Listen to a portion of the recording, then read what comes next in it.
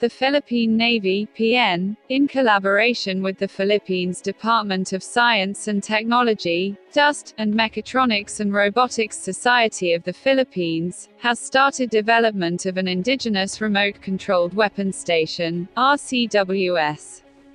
Philippine Defense Secretary Delfin Lorenzana led the soft launching of Project BUHAWI on 7 January 2020 at Marine Base Gregorio in Cavite Province.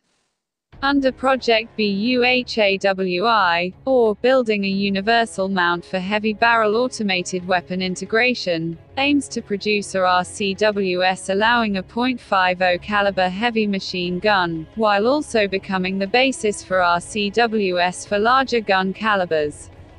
Initially, the development would allow the PN to manufacture a local RCWS that it could mount on existing and future naval assets, as the PN is in the process of upgrading several of its patrol assets in the coming years. A working prototype was displayed during the soft launch of the project, although it appears that more work needs to be done to further fine-tune the system.